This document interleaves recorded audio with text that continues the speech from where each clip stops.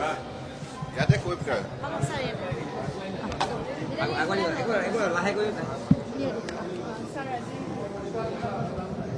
रोजगार मेला आपनालोके सकलोए जाने माननीय प्रधानमंत्री नरेंद्र मोदी डांगरियाय भारतवर्षर युवा शक्तिक सबलीकरण करार निमित्ते और भारत राष्ट्रक विश्वर बुकुत सर्वतोतকৈ शक्तिशाली राष्ट्र हिसापे गढ़ी तोलार उद्देश्य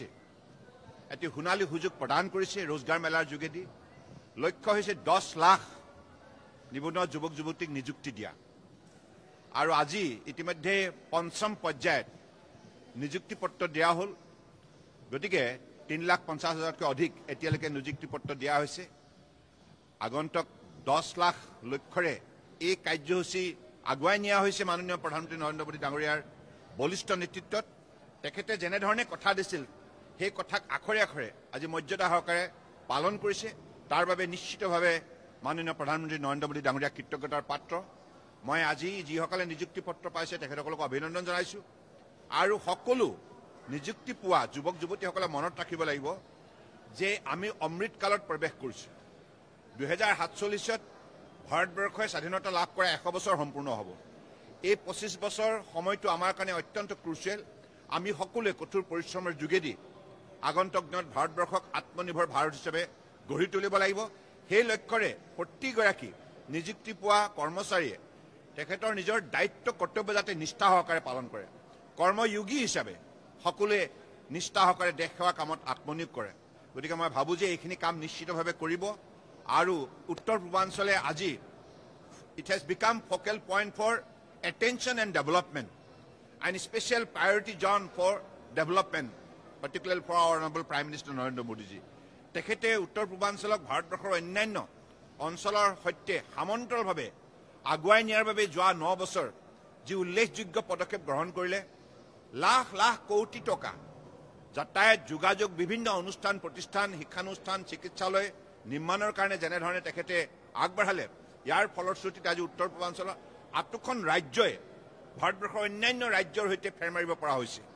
আৰু দুপদ দুপে উন্নতি জখলাত বগাবলৈ সক্ষম হৈছে গতিকে মই মাননীয় প্ৰধানমন্ত্ৰী ডাঙৰীয়াক উত্তৰ পূৰ্বাঞ্চলৰ ৰাইজৰ হৈ তেখেতে উত্তৰ পূৰ্বাঞ্চলক 9 বছৰে যেনে ধৰণে গুৰুত্ব দিলে 50 বাৰতকৈ অধিক কাল সময় আহিলে প্ৰতিগৰাকী কেন্দ্ৰীয় মন্ত্ৰীক ইয়ালৈ পঠিয়ালে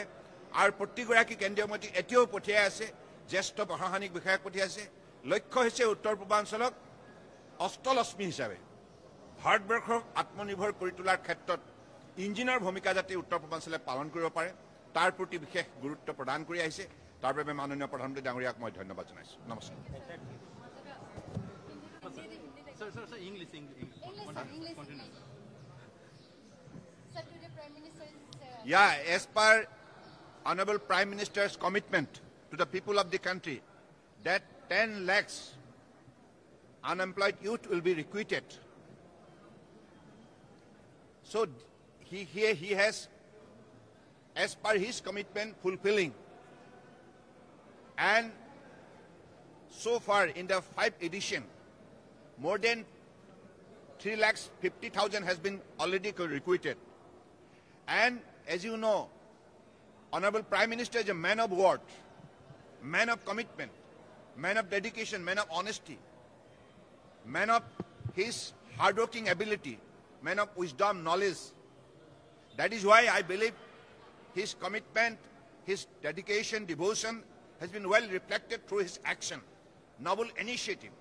And I, being a North-Sterner, I always feel proud that Honorable Prime Minister Narendra Modi ji has given top priority for the speedy growth of entire Northeast region. That is why in the last 9 years he has taken exemplary initiative and he has given like several lakhs of crore for the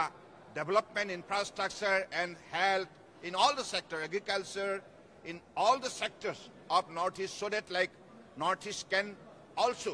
prosper and Northeast can compete